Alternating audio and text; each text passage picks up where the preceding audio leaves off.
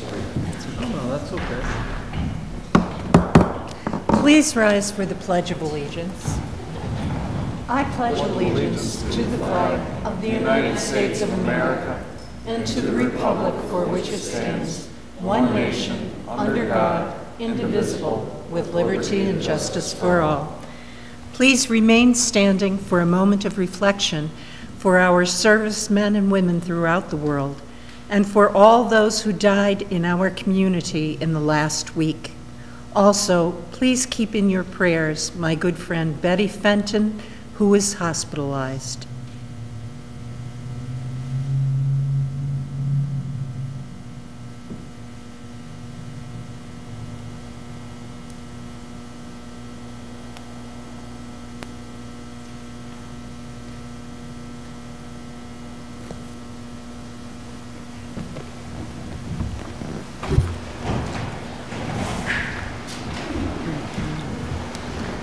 Roll call, please. Mr. McGough?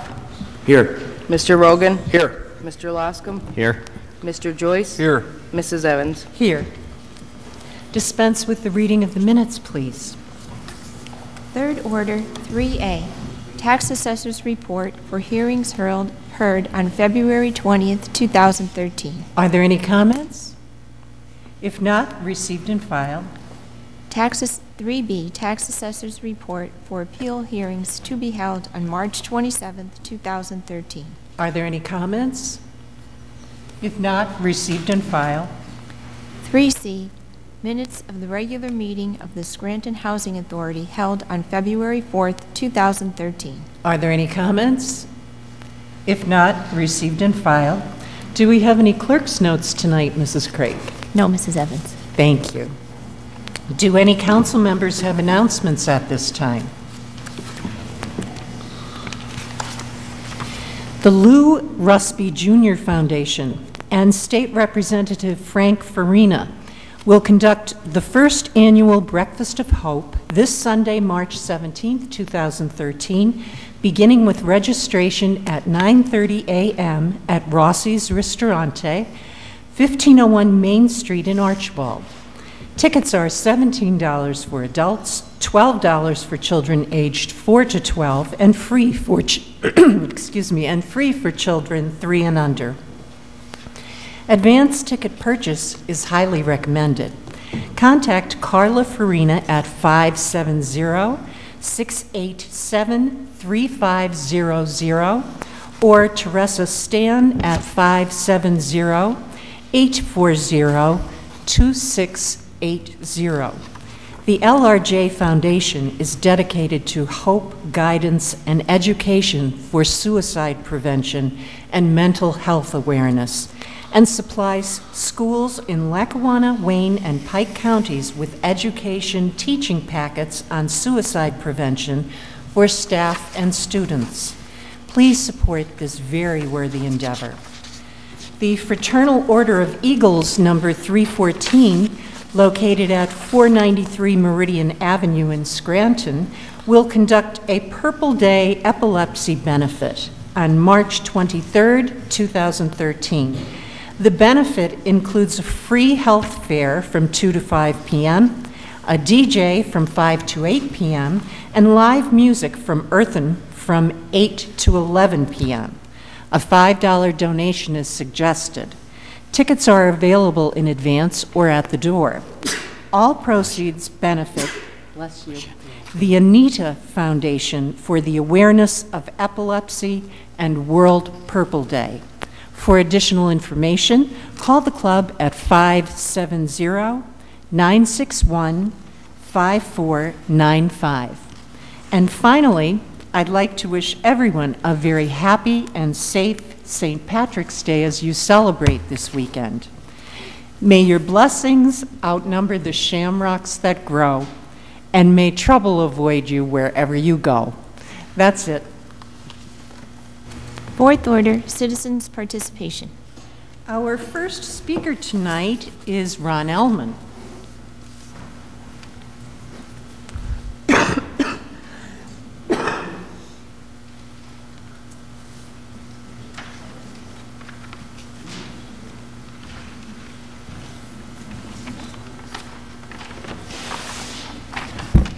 Yeah, thank you, Council.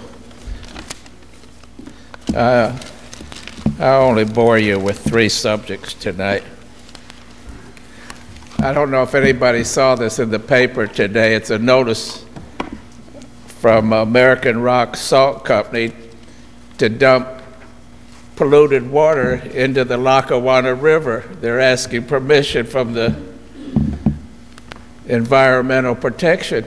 Here, people's houses are being charged to clean up the Chesapeake Bay, and they want to pollute the very water that we're being charged to clean up. Something got to be done about this. I guess this is county and the state, but they can't be allowed to dump water in there. That's what this says. Would anyone want to read it?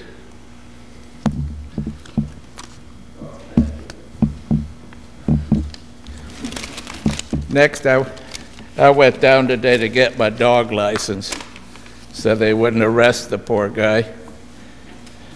At $20, I think I paid more than Bill Young paid to keep that bar open for one day.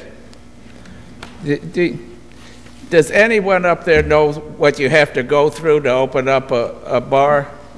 In the first place, you got to have a lawyer, so there's that expense.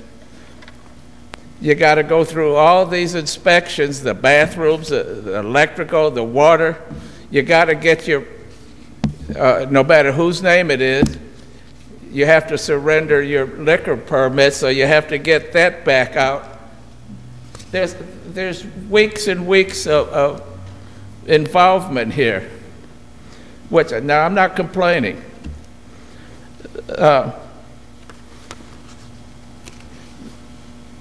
You can't use your stock. You have to get new stock, unless, if you do, it's not supposed to be used when it's a month old. All the costs, the license, insurance, they wouldn't have made enough money opening in one day to pay for everything. So I come to the conclusion that the city has prorated everything for them, and I'm not against that.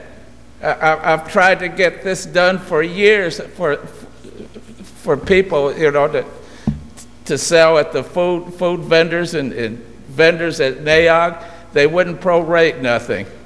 Now, if the city, if Mr. Doherty has had a blind eye for this business to have everything prorated like that, it's got to be done for the next person that walks up there and wants to be open 1 or 2 days to sell tacos or car parts or something.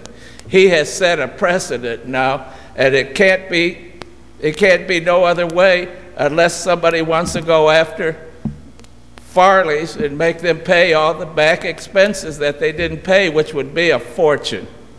You know, it's not going to be one way or another. We're going to be in court again, and this time we're going to lose like we always do. I got this from somebody that's been trying to get a vending permit prorated. And I don't know how to say this next one. About a week ago, I read the paper. You know, I'm not against daydreams and all, but there was an article that said they want to make Scranton a high-tech city. I don't know if anybody saw it. It was a big article. And bring in, like the usual nonsense about the high-paying jobs and all the people will move in and fill up downtown. It's a bunch of daydreams. You know, at the other end of the state, there's a city called Pittsburgh, and they have Carnegie Mellon Institute there. I know you have, for year after year, for a generation, Pittsburgh has been the high-tech capital of probably the whole world. There's nobody going to come to Scranton. That's like a couple of years ago, they said they're going to run the train track from here to New York City and people will come here to shop. You know, things just aren't realistic no more when you talk to people in this administration in this city. There's just asinine, ridiculous statements. You know, Again, I don't know what council can do about this pollution into the Lackawanna River, but I only live a couple blocks from there. I go down there every single morning, and this is a shame that there's ducks there now and people are fishing there now. There's still a sign that you can't eat the fish, but this cannot be allowed. This dumping polluted salt water in there. Thank you, My Mr. time Allen. up. I didn't hear my bell. Thank you, Ms. Evans. Thank you. Our next speaker is Donna Petrozello. Hi, Council. Good evening. Good evening. Good evening. I recently became homeless, and I'm a single parent, or I was a single parent until yesterday. And I read this article in the paper that says homeless program shares $2.3 million. And shares it with whom? Doesn't share it with, I don't know who it shares it with, because it's not sharing to help me, because I went to these agencies and they told me they can't help me. They will not help me. And United Neighborhood Centers gets the largest share amount of $800,000. Well, they're the ones that said, no, we're not helping you. So I don't know who they're sharing with. I don't know if they're sharing with themselves to get a new car or to get an addition onto their house, but they're not sharing with the homeless, especially the single mothers. Now, I know that I am not the only homeless single mother in this county. I know that. Now, children and youth came to me and said, well, here's what we're going to do. If you don't find one of your family members to take your son, then we are putting him in foster care. When I know other homeless mothers who get to keep their children, so why am I being singled out? I had a residence up until yesterday, okay? And I was staying with a friend, and it was an indefinite situation. I was able to stay there indefinitely. Now, probation officer Alfredo Pisa apparently does not, because I'm a distraction, that's what he said. Okay, it's in my file that I'm a distraction. Said that I could not live with my friend, and said that I had 1 hour to get all of my stuff out of my friend's home. Knowing that I'm a single parent, also knowing that I would have nowhere to go with my son. Now, I receive public assistance. I'm disabled. I can't work. I'm trying to get disability, and I haven't gotten it yet. I don't know what they're doing, but they're not helping me either. I receive public assistance. I don't know, but can any of you, can I just have somebody raise a hand and let me know, being a single parent, can you raise your hand and tell me if you can live on $200 a month? Can anybody? I didn't think so. No. But that's what I'm supposed to live on and provide home, provide shelter, clothing, miscellaneous things, what have you, for a child. And this is what the state expects of me as a single parent, without getting any help from these agencies. I thought CYS, I thought the Children and Youth Services were supposed to bring families together, keep the homes united. I didn't know they were supposed to pull them apart. Now, I don't know if you guys could do anything to help me, but, you know, I'm scraping the bottom of a pudding cup. You know what? Scratch that. I don't even have a pudding cup to scrape. I don't even have a pudding cup to scrape. It blew away last night when I had to sleep outside in 22-degree weather.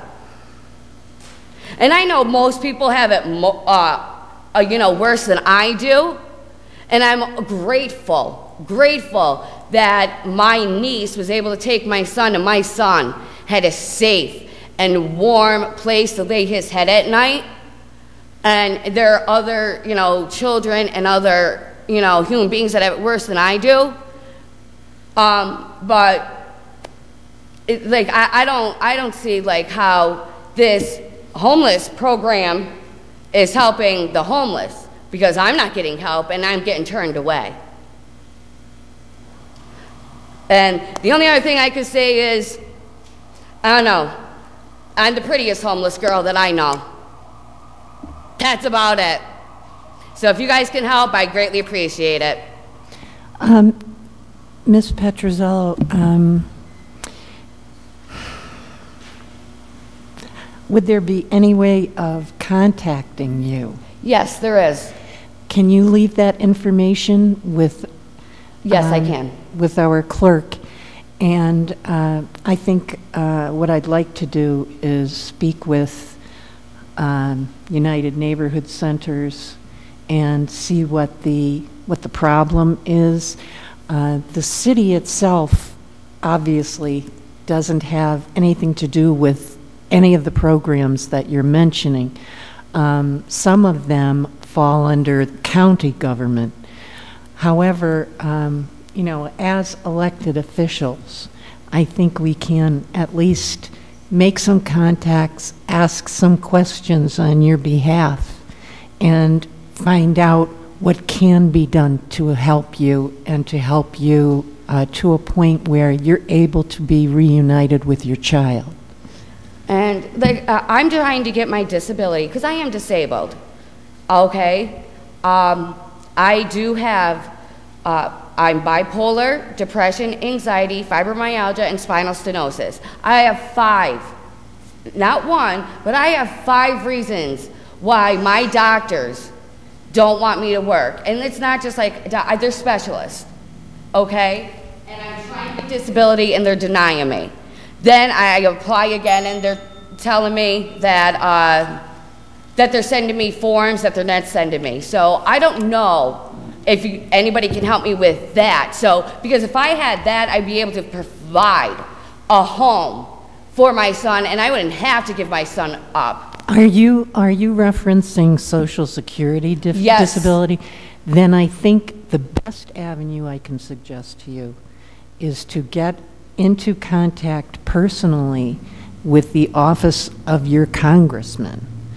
They have the ability, I know, to hasten the process many times with regard to Social Security payments. So if you were able to do that, I think, you know, that may be one way in which you can help yourself. Well, I sure hope so, because I had to listen to my son cry, called me on the phone and cried, "Mommy, I just want you with me. Mommy, please, can you meet me at school so I can give you a kiss in the morning?" I don't know how many of you have children, but how would any of you feel if you had to listen to your son, who has mental problems? My son has severe ADHD, mind you, and he suffers from separation anxiety, and had to listen to your son on the phone crying, "Please, Mommy, I just want to be with you. Can you please just come to the school in the morning just to give me a kiss?" Imagine that. Imagine living on $200 a month to support that child.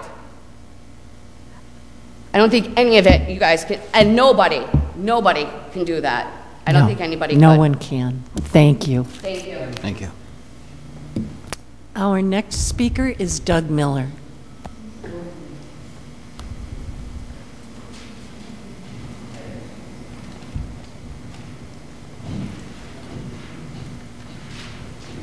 Good evening, Council. Doug Miller, Scranton. Good evening. I think Good it's safe evening. to say we have the lights back after all these years. You know, I just want to start off by just saying that, you know, I am appreciative of Mr. Washoe coming in tonight. I was a little late, so I missed most of the caucus tonight. But, you know, I do appreciate him coming forward, answering questions. Certainly this is a very serious issue right now and has a lot to do with the financial challenges that the city currently faces. But the bits and pieces that I did hear, you know, I am happy that we will be able to make that bond payment tomorrow. However, I am very concerned about moving forward.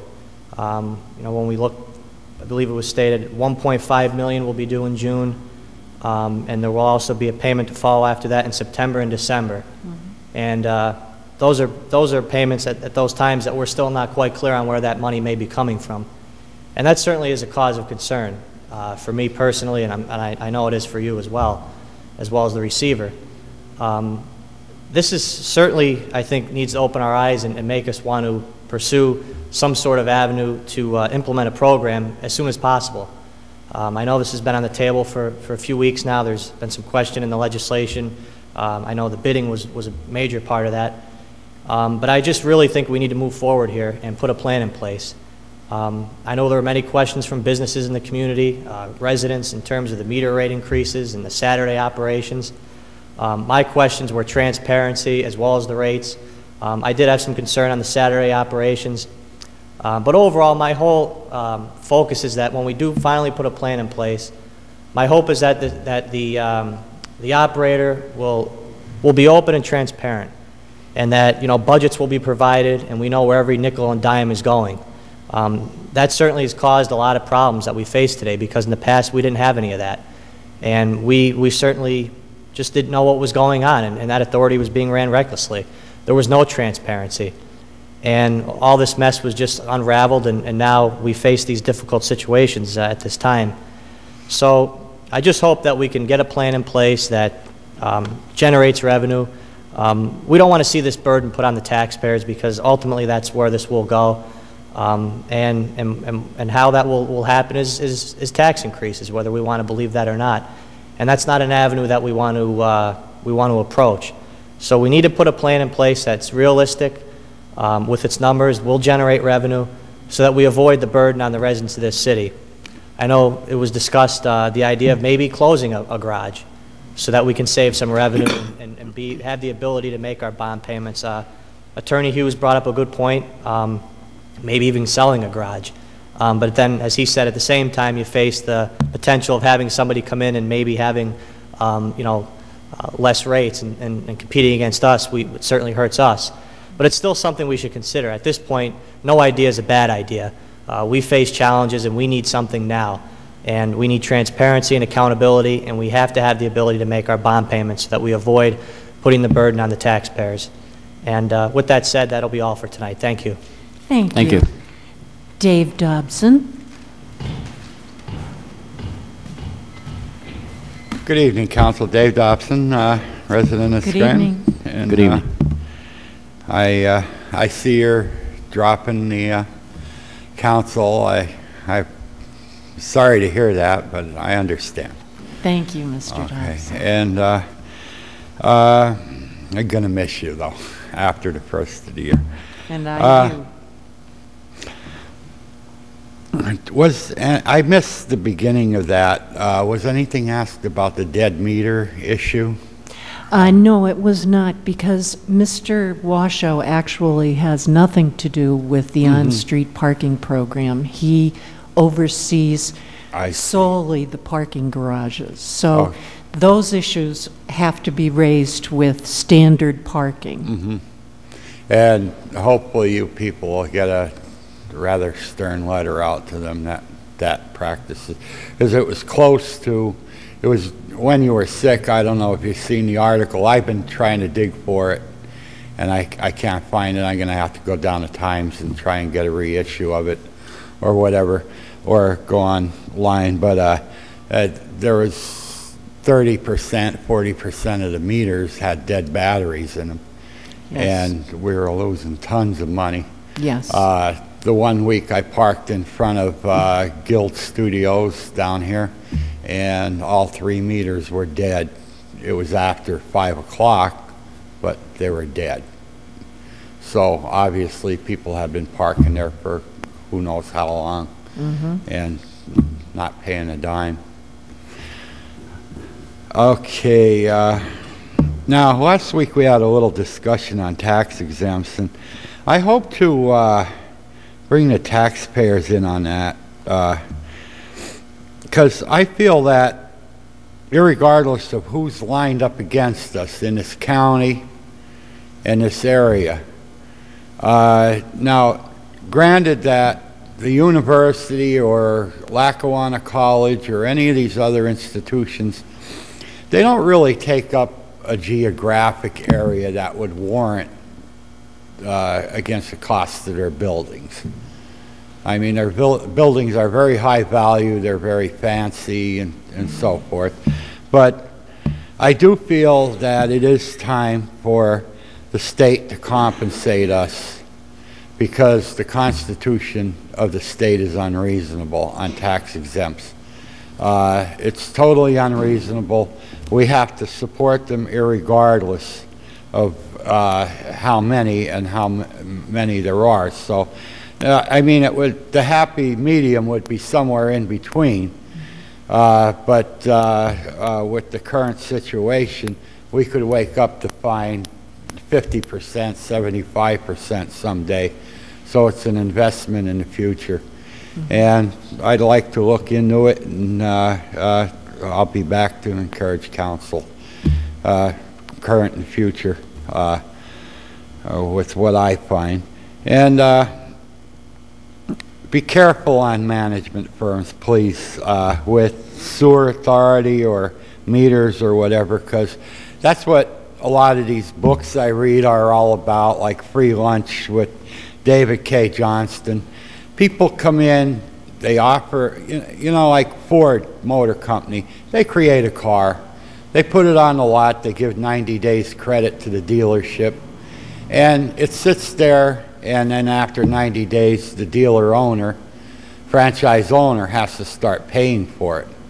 Interest on it at the very least. And I mean, that's a corporation that creates something, as opposed to coming in and offering to take care of your money for you. I was down the bank a couple of weeks ago, and we have some retirement money that we have to shift, and the teller is there, well, I'd want to get rid of that right away. I wouldn't want it around, you know, and it's like, wait a minute, you're talking about the wrong way with my money, or our money with, you know, you want to get rid of it and put it into some annuity that might lose money on top of it? I don't think so. But that's, a lot of these management firms come in, and as we see now with the dead meters, they're not delivering what they promised, and I'm glad that things were tabled, and we're going to take a step back, and hopefully we'll come up with a better deal, or maybe just decide that it's not worth it. And okay, 5E, I support you entirely on that. I'm just going to say that. It's ridiculous. And once again, the golden parrot last week is the same. 20 cents left over a week after this person in my neighborhood had her Social Security raise after her insurance is paid. I mean, that's entirely way out there. And HBSC, Liz Warren, kudos from Massachusetts. HBSC Banking was laundering drug money to the tune of $1 billion, and nobody has seen a day in jail. Now, if you shared a little tiny baggie of something in this town, you'd probably wind up with your house condemned and everything else, you know. One final thing, I wouldn't say take the job and shove it to this person if he makes it for mayor, but take his ideas and stuff it. Thank you. Here you go. He thinks that council should work for free. We should put our school board, give them a little commission on how much money it could save, and I think we'd do better there too. Thank Have you. a good night. Thank you. Thank you. Joan Intosha.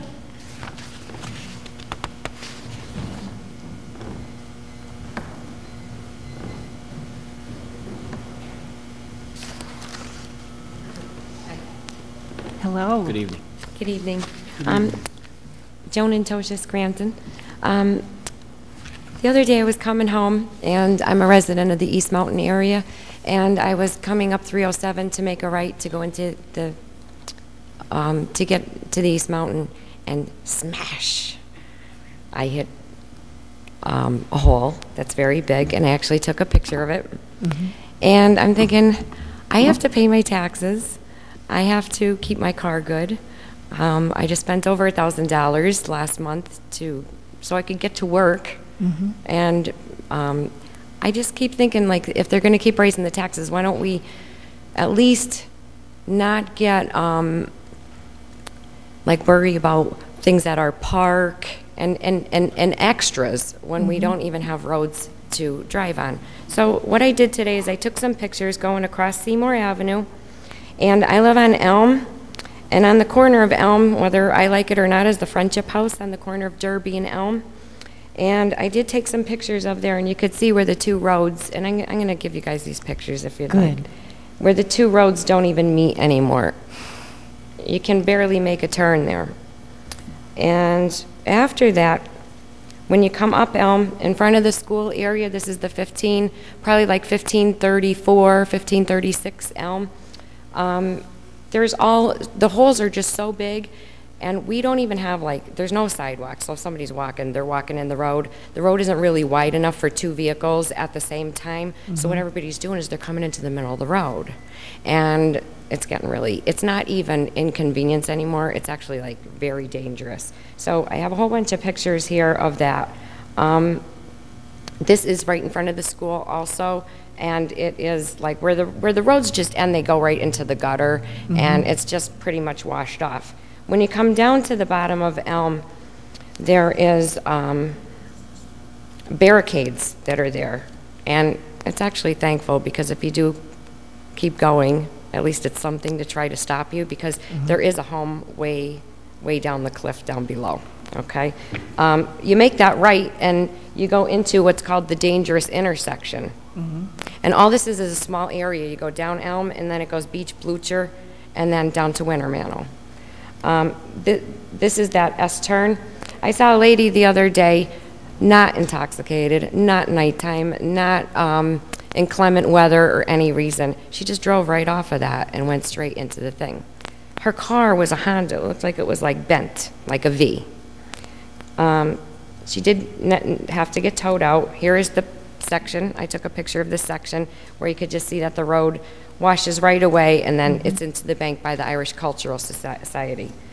On the opposite side of the street is also where it just, the macadam is just gone, and there's no curbing or anything like that. This is the corner that does actually wash off by the Irish Cultural Society. And what happens is the Friendship House is considered like a school. So anybody that is transporting those children, now Friendship House will come down another way to not congest that area, but all the other schools that have children that come up for their day program are not required to do that. So, because they're considered an actual vehicle. So when they're trying to get up and negotiate that, and you have the people coming down, it's just very, very dangerous. You come to a stop sign at the bottom of that hill, and there's a big hole there. So everybody's trying to go around. Okay, come to the bottom of the hill where River Street, where the project was all done, and it's beautiful there, and the traffic's all monitored. You make a right, and you're heading over to the hospital now on Meadow Avenue. Thank you. On Meadow Avenue. Well, that's like just as treacherous too. And guess where it leads? To go over to the hospital, to the bridge project. That's a mess too. And basically, I'm not trying to complain. I'm trying to just say we have a major concern here when it involves schools and children. I grew up on East Mountain. There wasn't very many people up there. Now there is. And there's a real lot of kids. And on the 1500 block, I bet you there's, between the 13 and 1500 block of Elm, I bet you there's, lowballing the figure, 7 to 8 children that just live on that one street, plus the school. And I'm just hoping that something could be done to make it safer so that we don't have to keep crossing the road. Yes, we and absolutely I don't know what's in agree. place. We absolutely agree. I can tell you that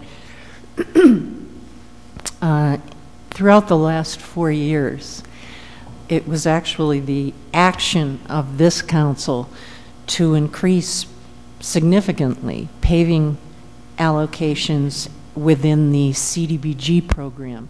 But the issue with that is that CDBG paving occurs in low to moderate income areas.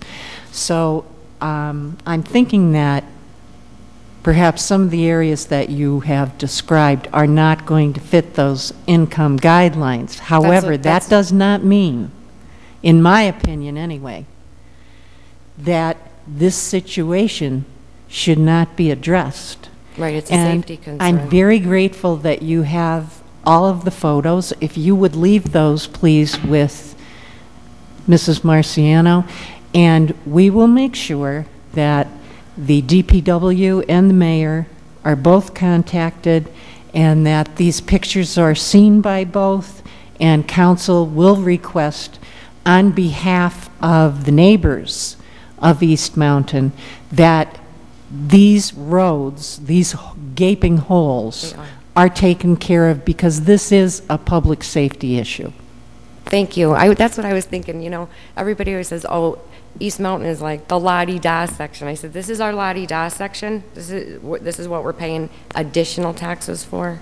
And it's not, to me at this point, it's not even that. I'm lucky that I could pay the taxes and the garbage fee and the whole, and I know we all have to pull our part, but like then when we do that and we pay all our taxes and our school's getting low grades, we can't make it down the road to even get to work if we have a job.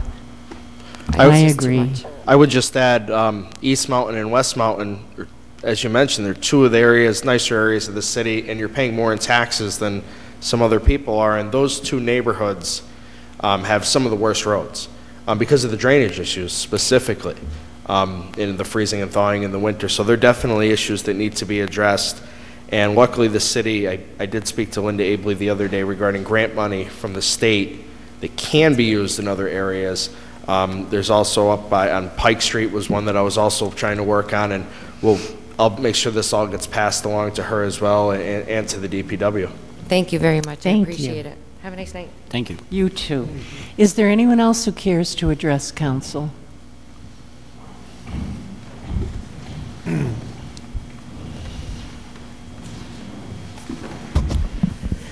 Andy Spraglia, citizen of Scranton, fellow Scrantonians.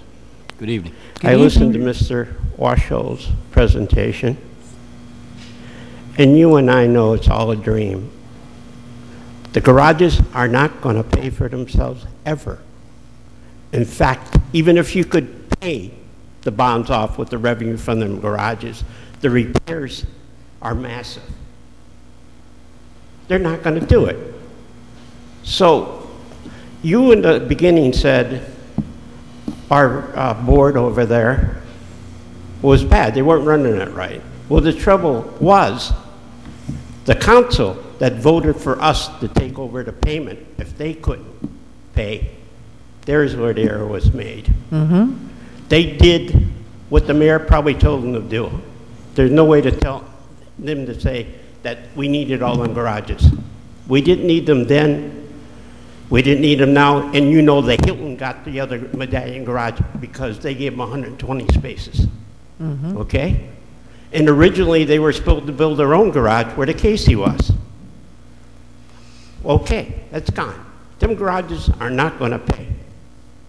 Now, the solution, we have to turn to a different way. By telling people they have to pay more to park isn't going to work either. You're just going to attack the businessmen in Scranton. There's no question about that either. I wish these people were old enough to remember when we had free parking down there in Scranton. And like Mr. McGough said, we had forced wait stopping on the lights too. That was tried too. But for some reason or other, somebody come to another study and that went out the board. Used to be able to cross all different ways. Okay, that was there. But the thing is, we need revenue. Now, the state may help us when they take over the schools. Let's hope they do it soon. But the other thing, you got to go to different directions. We have actually private business in Scranton run by government through these authorities. The sewer authority is a private business, and there's no question about that. What's your solution there? Okay, they're there. There's nothing you can do about it. But why not try to get some kind of a deal or hire somebody? We buy our electricity through probably somebody that arranges it. Why not go with the whole city to do that?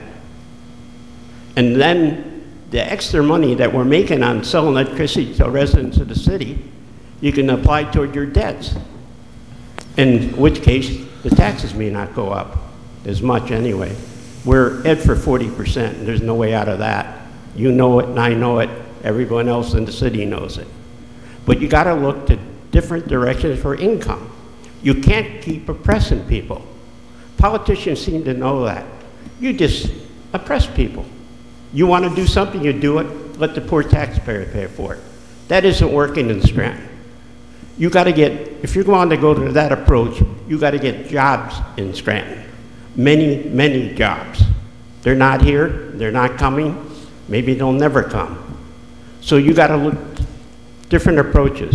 I told you one way, maybe you should spin off the fire department. Everybody has to pay for fire protection. You know that all these nonprofits have to pay for their electricity. They have to pay for their gas. They have to pay for this. They have to pay for that. But we ain't charging them for the service we're providing. You got to look to that direction. All these approaches you got to try. Because Scranton is in problem. The parking garages will never pay for themselves, so you might as well just forget about that. Your hope is that you don't have to give more than you have to. That's the only solution you got there. So, different approaches where income can come in without oppressing the people is the best way to go. And I think you should look at any of them solutions and see if they can be applied applicable, especially to be able to charge the nonprofits for fire and police protection. Thank you. Thank you.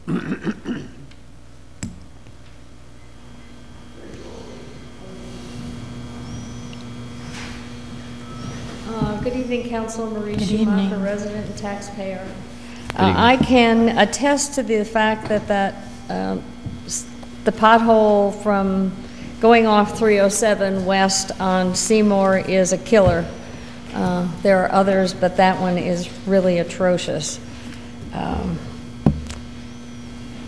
then as to revenue sources, I was thinking of, the other day I went to the Mulberry Bush to do some business, and I went off Mulberry Street, made the right-hand turn, and almost got clobbered because there was a New Jersey plated car whose rear bumper was aligned with the curb on Mulberry Street.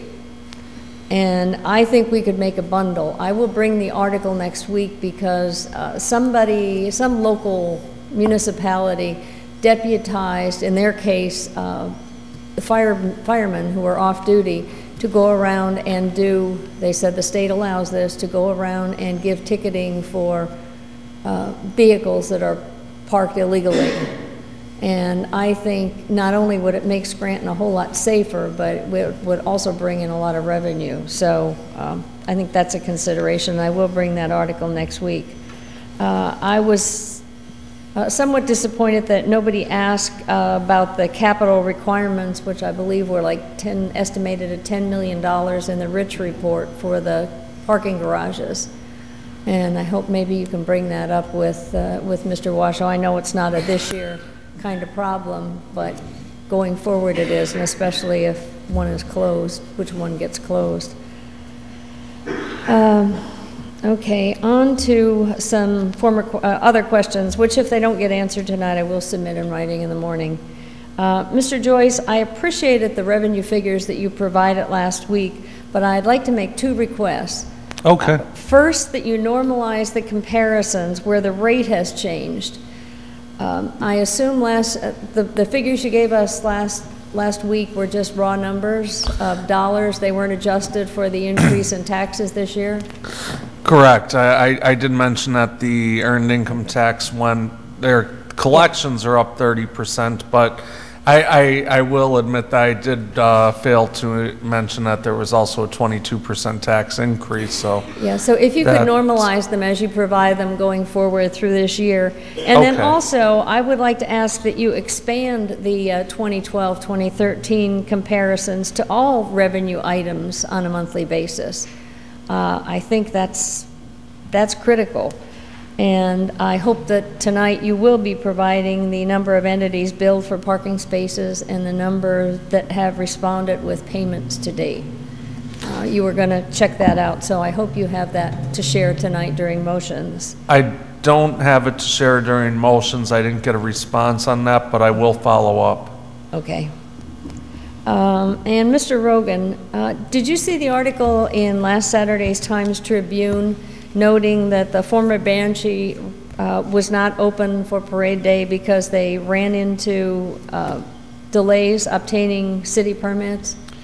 I believe I did read that article, and I spoke about it last week. I believe Farley's did open, which was one that was in question, and the Banshee did not. Yeah, but the Banshee, but at that time, I don't think anybody was aware that it was due to a permit problem, that they had been planning to open in late February, and I would like to suggest that maybe you could meet with Mr., I'm going to probably mispronounce this, but Shrewsky, to get the details, because if it's a systemic problem, maybe something could be changed inside internally to expedite permits so we get businesses open as soon as we can. Absolutely. And when I spoke last week about, you know, the bars opening, and a couple of people brought this up, I didn't have a problem with the existing owner opening up, but what it was presented as previous, that somebody was coming in opening for the day. My time. Use yours during motions. Thank you. And then 10 days ago, OECD advertised that the draft CAPER, the Consolidated Annual Performance Report, was available for review. Have you reviewed that, and are there any surprises in that? No, not of yet. I will call Linda tomorrow morning to get a copy, though. Okay. Mr. Loscom, could you provide the procedure that's used by the police department to prioritize manpower when there are big events such as the parade day, the St. Patrick's Day parade? Sure. I'm specifically interested in what an expected response time would have been for normal operations, such as notification of a burglar alarm going off. So if you could do that, I would appreciate it. And then, Mr. McGough, I don't want to neglect you, so I'll ask for an update on the revision of the rental property ordinance and express the hope that you'll be sharing the number of rental units registered to date. I've been out of town for over a week, and I just arrived back today, so I haven't been able to get there. Okay.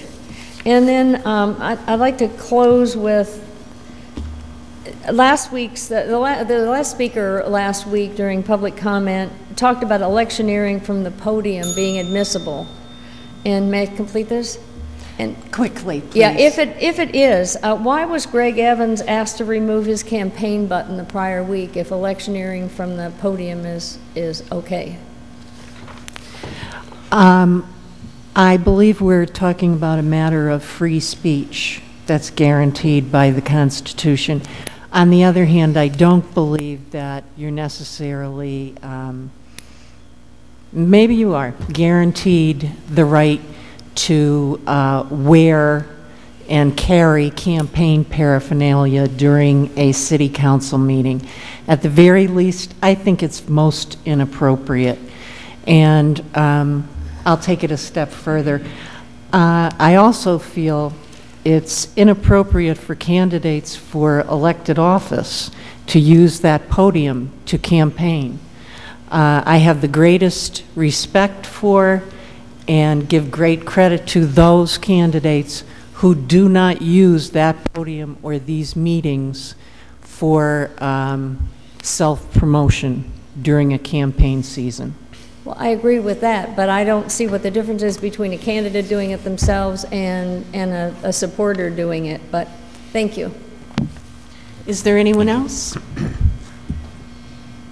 Mrs. Craig? Fifth order, 5A motions. Councilman McGough, do you have any comments or motions this evening? Just very quickly, as I said, I've been out of town for over a week and trying to get caught up with some things. Just a couple of brief comments about the streets. I think we all agree that city streets are in pretty bad condition. And I know that the DPW has attempted in the past to try and keep up with as much as they can with patching and so on. I know at this point in time, one of the great difficulties has been the weather, that they simply can't get out and patch, and obviously can't get out to repave anything as long as the weather remains this cold. And hopefully that when the weather does break and they are able to, then we take a look at the secondary things, or not secondary, really the primary things, and that's the cost of repairs or repaving of streets. And as Mrs. Evans said, in a lot of areas where there is a great need for repair, there simply isn't money available to make the necessary repairs. Hopefully we can get around some of this because there is a great need. The areas that were mentioned, I drive on a lot of those streets in Southside and I'm well aware of how bad they are. We've spoken before about the very poor condition of Lake Scranton Road, which probably hasn't been repaved in decades, but is in very bad need of it. So hopefully we can find some way as the spring and summer comes to make these repairs in all areas that, and certainly in the areas that are of the greatest need. Secondly, just a quick thing, I was not in Scranton for the St. Patrick's Day Parade. I was told that the weather was decent and that the participation was tremendous. And I would like to send out a congratulations to all the members of the St. Patrick's Day Parade Committee for another great effort.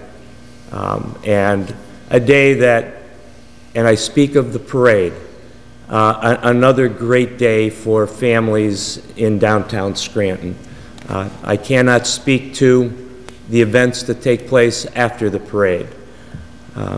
That's a whole separate topic. And lastly, happy St. Patrick's Day to everyone this Sunday. Please, enjoy your ham and cabbage or your shepherd's pie or Irish stew on Sunday and celebrate responsibly. And that's all I have. Thanks. Thank you. Councilman Rogan, do you have comments or motions? Yes, thank you. Just to start off regarding the caucus with Mr. Washoe, the receiver of the parking authority. One of the big issues that is bothering a lot of people and that I asked was Mr. Washoe's salary of $100 an hour. And that's been the talk of the town. People would say, we have Mr. Washoe and they're making $100 an hour, and he does seem, to his credit, he does seem to have the facts and the figures and everything, the council asked for, and I'm glad he said he's going to keep in touch with us. But it's very frustrating that you have somebody making more money in an hour than most people in the city are making in a day. The tax base of the city can't support that type of wage. And I am disappointed that when I asked Commissioner Washoe, he wouldn't take a pay cut. I'm glad to hear that his hours, he says, are going down, but $100 an hour is not acceptable. Also on the parking garages, and I'll reiterate my position, I believe we need to at least close or possibly sell a couple of the garages. There's too much parking for not enough parkers. And the garages, as Attorney Hughes and others mentioned, they have to be maintained and they have to be staffed. And when you have occupancy rates, 27%, 30%, 7%, 56, which isn't too bad in the Connell garage, 24 and 27, we obviously have more parking than parkers. I also agree with what Mr. Joyce mentioned of trying to lower the rates and having more customers.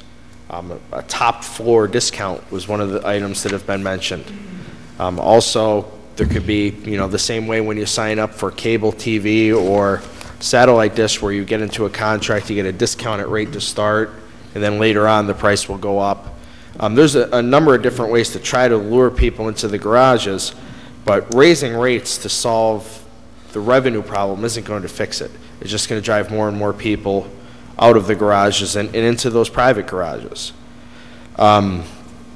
Next, I attended, myself and Councilman Loscom attended the Pine Brook Neighborhood Watch meeting on Tuesday, and I want to thank everyone who attended and especially Chief Graziano.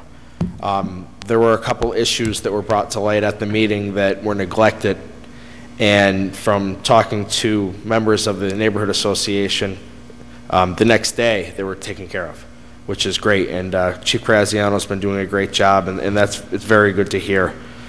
Also, kudos to the police department and the DPW for their good work regarding the parade and the cleanup after the parade, and as Mr. McGough mentioned, the parade committee. The weather, it was better than okay, it was beautiful. It was about 60 degrees. It was a great time downtown, and it seems everything went smoothly this year, which is great to hear. I spoke to us on a revenue issue. I spoke to School Director Bob Sheridan regarding a revenue item that the school district is looking at that may also bring in money for the city, and it was reported in the newspaper, and this is the technology where cameras would be mounted in buses and would give citations to those who pass school buses. So I will be continuing to work with Director Sheridan, talking about that, getting some more information, and once I get that, I'll be sure to pass that along. Also, one announcement I forgot to make, Giovanni Piccolino just messaged me, the owner of Buona Pizza. He'll be having a free Easter brunch once again this year from 12 to 2 on Easter Sunday at Buona. So he would like to invite everybody to come out and attend. There is no charge. If somebody is lonely or would like a free meal or like to socialize, stop down and say hello. It should be a good event. I do have some citizens' requests. First, this is a letter that I received. It's from a resident in the Hill section that would like to call our attention to several properties that the property taxes and refuse fees have not been paid for over 10 years. And the addresses are 421, 424, and 425 Clay Avenue. They owe an excess of $100,000 in property taxes and refuse fees.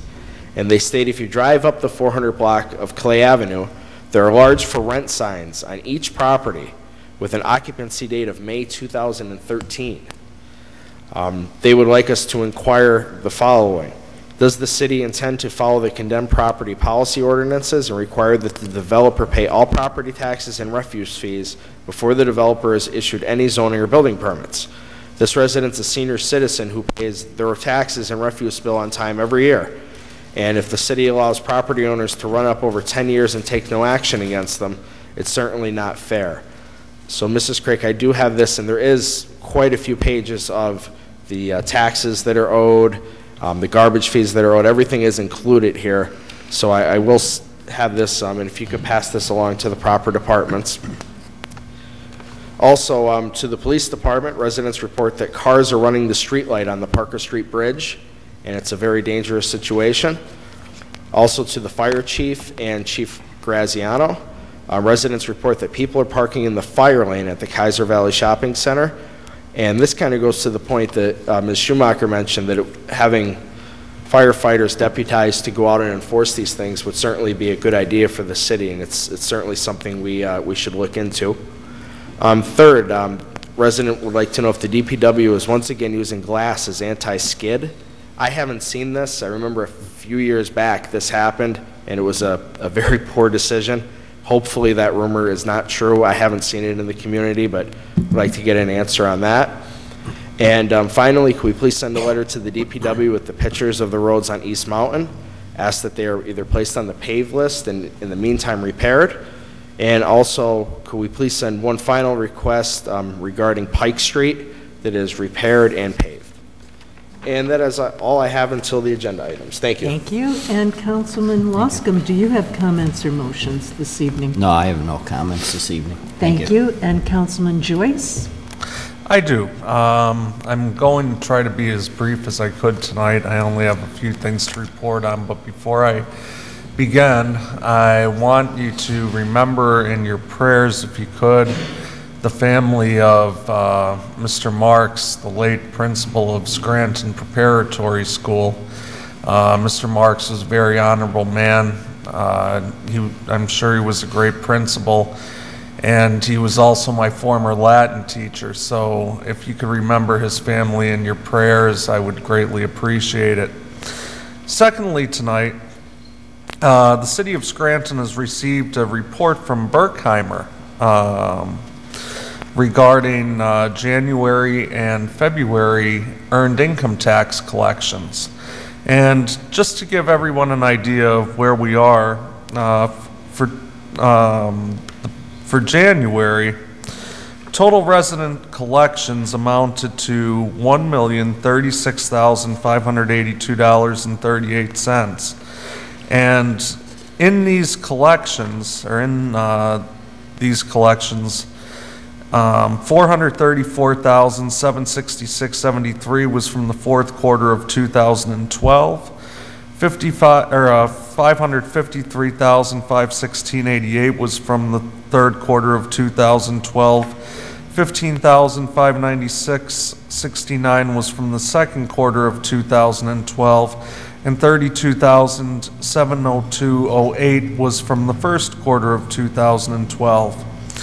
As far as non-resident collections, which we refer to on council as 888 money, which is an earned income tax on people that work in the city that don't have an earned income tax in their community. In the period ending in January of 2013, the city collected $26,994.21. $7,170.11 was from the fourth quarter of 2012. $19,611.53 was from the third quarter of 2012. $3.95 was from the second quarter of 2012, and $208.62 was from the first quarter of 2012. As far as delinquent taxes are concerned, in regard to delinquent EIT revenue, in the period ending January of 2013, Berkheimer collected $446,881.77. $343,650.26 was from the third quarter of 2012. $102,583.80 was from the second quarter of 2012, and $647.71 was from the first quarter of 2012. In regard to non-resident collection, or 888 money, delinquent 888 money, the total for the month of January in 2012 was $12,374.88. This constitutes collections of $8,383.60 from the third quarter of 2012, $4,092.45 from the second quarter of 2012. So, for the month of January, the total amount of delinquent taxes and current taxes in regard to the wage tax that were collected amounted to $1,522,833.24. Berkheimer's fee for collecting these taxes was $15,102.79. So the net distribution was $1,503,288.40. Also, we received a report regarding the collection of wage taxes from the month of February.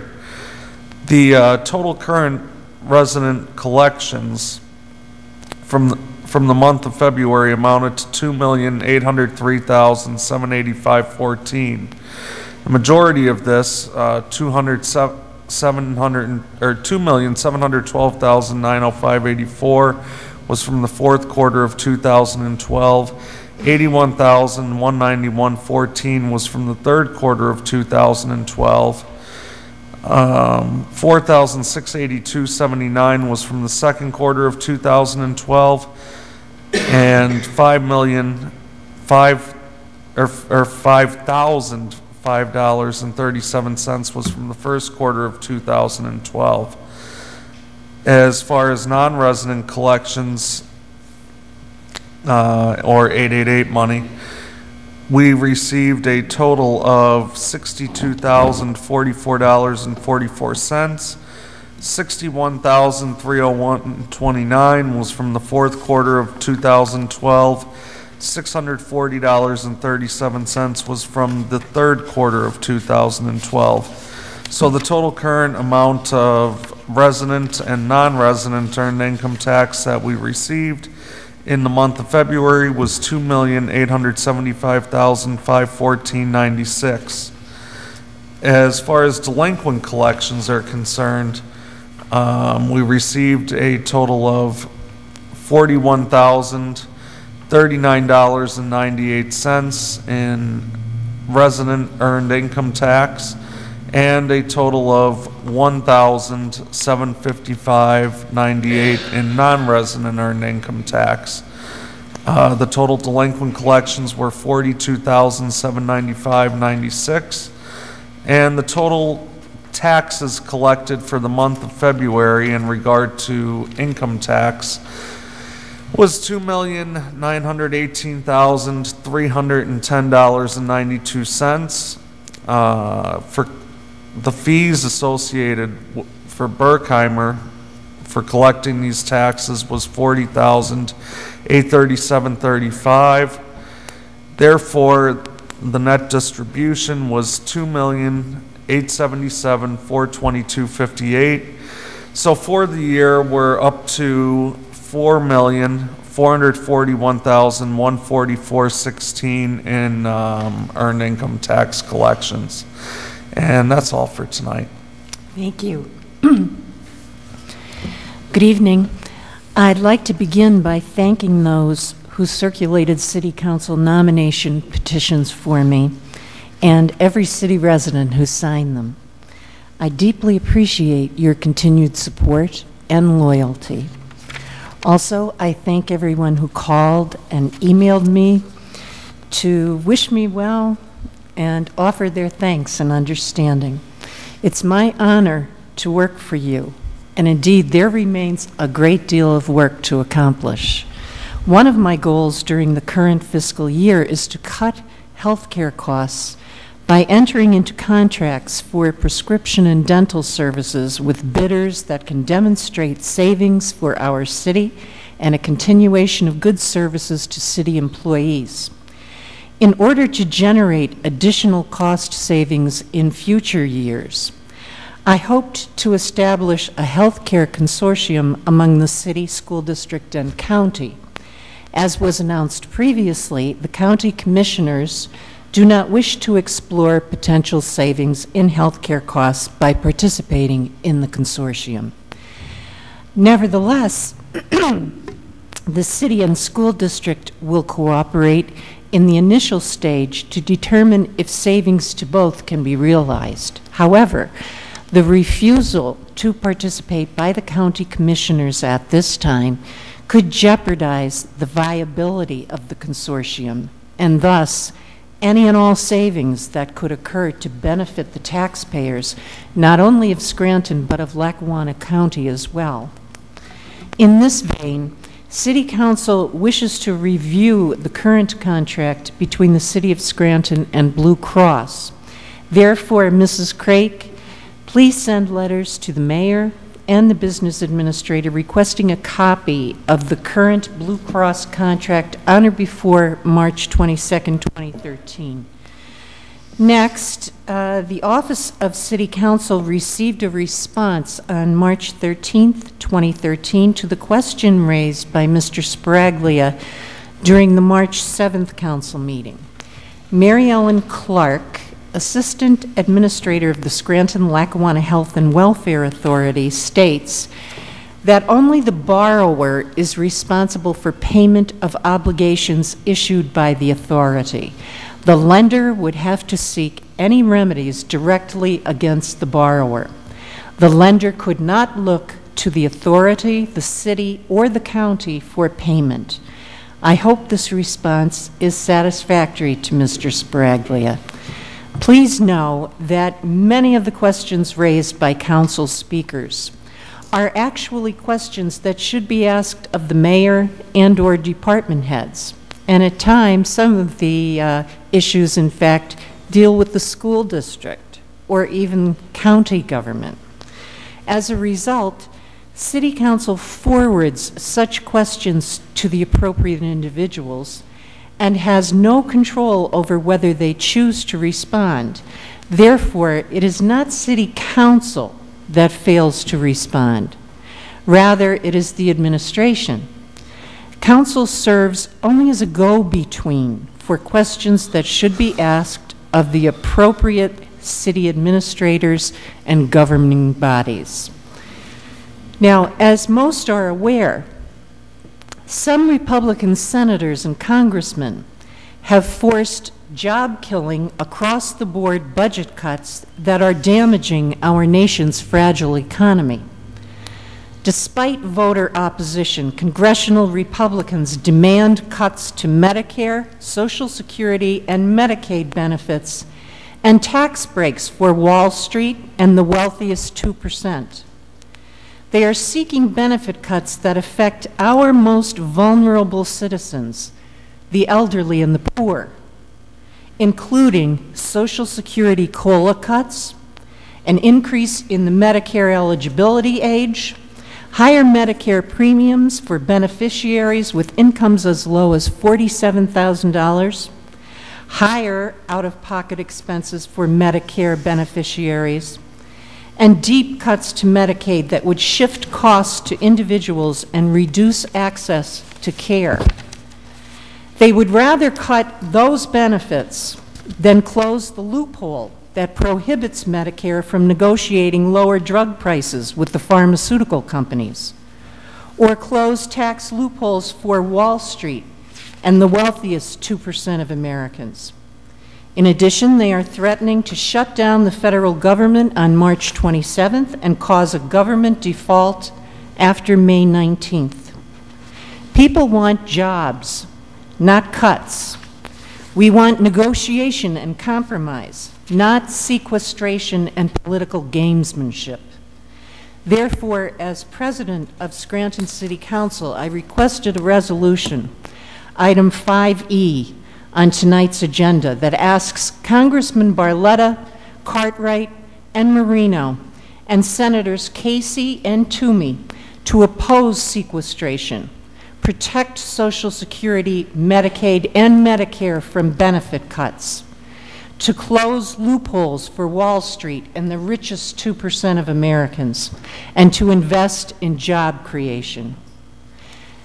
We are 5 Democratic council members, and as such, I ask my honorable colleagues to vote to approve this important resolution and send this strong message to our federal elected leaders, both Republicans and Democrats. In addition, at my request, Solicitor Hughes drafted a resolution, item 5D on our agenda, appointing Civil Crossroads as special city engineer to investigate and perform engineering studies regarding Lake Scranton Road. Again, I ask my colleagues to support item 5D and the quality of life of the residents of that area. Finally, I have one citizen's request Neighbors report a nuisance property at 612 Mineral Avenue. They state that the police have been to this property at least 10 times over the past few months, and they request a condemnation of the structure. Send an inspector as soon as possible, and that's it. 5B, amending file of council number 74, 1993, as amended, entitled The Zoning Ordinance for the City of Scranton, by repealing Section 516 entitled Flood-Prone Areas and enacting Section 516 entitled Floodplain Management Regulations. At this time, I'll entertain a motion that item 5B be introduced into its proper committee. So moved. Second. On the question, all those in favor of introduction signify by saying aye. Aye. Opposed? The ayes have it and so moved. 5C, authorizing the mayor and other appropriate city officials to execute and enter into a contract with Michael Baker Jr. Incorporated, 100 Airside Drive, Moon Township, Pennsylvania, to provide pre-demolition environmental inspections for approximately 20 to 50 properties scheduled for demolition of hazardous structures through Scranton's Office of Economic and Community Development, OECD. At this time, I'll entertain a motion that item 5C be introduced into its proper committee. So moved. Second. On the question? Yes, I'd just like to note that this was the lowest bidder.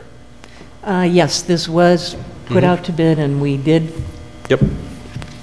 It doesn't always happen. But we did select the lowest. Well, we did not. It was selected by the administration, the lowest bidder. Just quickly on the question also, I'm glad to see this being done because this is something that I had mentioned a while back regarding the amount of addendums to contracts that have been put out there to demolish these buildings. It seemed like everyone had additional monies they were requesting because of this, so I'm glad to see this being done. It could save us money in the long run through the OECD that could go to other projects. And I thank you because I believe it's due to your efforts, Councilman Loscom, that this is occurring. So thank you for that and for saving tax dollars for our residents. Thank you. All those in favor of introduction signify by saying aye. Aye. Opposed? The ayes have it and so moved.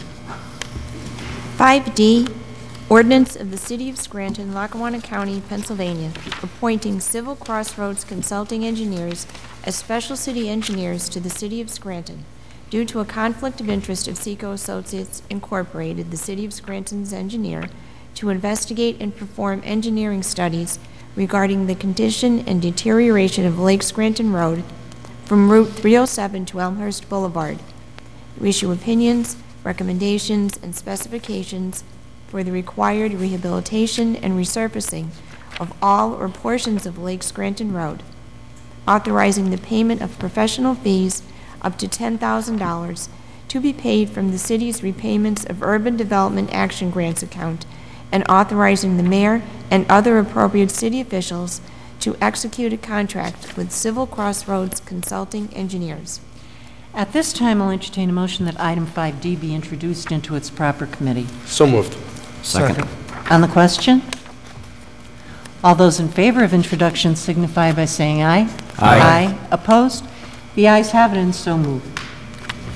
5E, authorizing the council of the City of Scranton to execute a resolution of opposition to across-the-board budget cuts required by the Budget Control Act of 2011 called sequestration, and rejection of any and all approaches that expand economic inequality and shift increased burdens to those who can least afford it.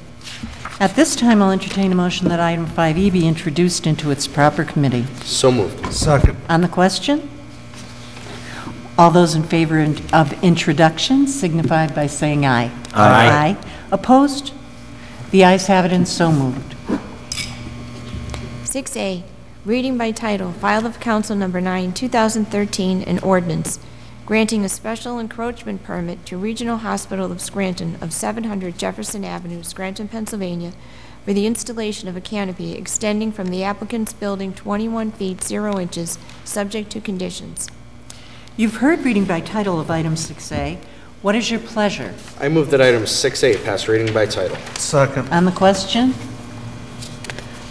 All those in favor signify by saying aye. Aye. Opposed? The ayes have it, and so moved. 6B, reading by title, File of Council Number 10, 2013, an ordinance establishing 9 on-street parking spaces in the 700 block of Jefferson Avenue from the intersection of Jefferson and Pine Street north along Jefferson Avenue through and including the intersection of Jefferson Avenue and Gibson Street in the city of Scranton and repealing inconsistent ordinances. You've heard reading by title of item 6B. What is your pleasure? I move that item 6B pass reading by title. Second. On the question? All those in favor signify by saying aye. Aye. Opposed? The ayes have it, and so moved. 7A, for consideration by the Committee on Community Development for Adoption, Resolution Number 9, 2013, approving the financing by the Scranton-Lackawanna Health and Welfare Authority of certain capital projects for the benefit of Community Life Support Systems Incorporated, a Pennsylvania not-for-profit corporation, declaring that it is desirable for the health, safety, and welfare of the people of the city of Scranton, Lackawanna County, Pennsylvania, and the area served by Community Life Support Systems Incorporated, to have the projects provided by and financed through the authority, designating the mayor of the city, or in his absence, the president or vice president of the city council, as the person to act on behalf of the city council as the applicable elected representative within the meaning of the Internal Revenue Code of 1986 as amended, authorizing such mayor of the city or the president or vice president of the city council of the city to take certain actions on behalf of the city council of the city as such applicable elected representative, and authorizing other necessary and appropriate action. What is the recommendation of the chair for the Committee on Community Development? As chair for the Committee on Community Development, I recommend final passage of item 7A. Second. On the question? Roll call, please. Mr. McGough? Yes. Mr. Rogan? Yes. Mr. Loscom? Yes. Mr. Joyce? Yes. Mrs. Evans? Yes. I hereby declare item 7A legally and lawfully adopted. 7B, for consideration by the Committee on Community Development for Adoption, Resolution Number 10, 2013, authorizing the mayor and other appropriate city officials to execute and enter into a contract with Abstract Enterprises Incorporated, 628 Spruce Street, Scranton, PA, 18503, to provide real estate title searches for approximately 20 to 60 properties scheduled for demolition of hazardous structures through Scranton's Office of Economic and Community Development, OECD Department. What is the recommendation of the chair for the Committee on Community Development? As chair for the Committee on Community Development, I recommend final passage of item 7B. Second. On the question? Roll call, please. Mr. McGough? Yes. Mr. Rogan? Yes. Mr. Loscom? Yes. Mr. Joyce? Yes. Mrs. Evans? Yes. I hereby declare item 7B legally and lawfully adopted. If there is no further business, I'll entertain a motion to adjourn. Motion to adjourn. This meeting is adjourned.